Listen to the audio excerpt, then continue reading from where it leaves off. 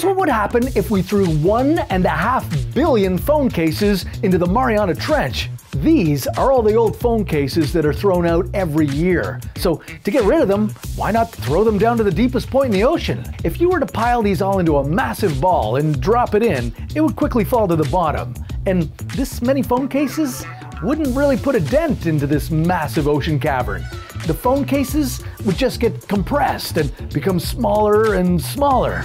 But that's not all. Throwing this many phone cases into the ocean would cause major pollution for the sea. The materials from the phone cases would leak, killing ocean wildlife, and it would affect us as well. We'd notice it in the fish we eat, the water we drink, and the places we swim. A better way to get rid of our phone cases? Give them to Casetify. They have the world's largest phone case recycling program. You give them your old one, and they produce a brand new phone case. So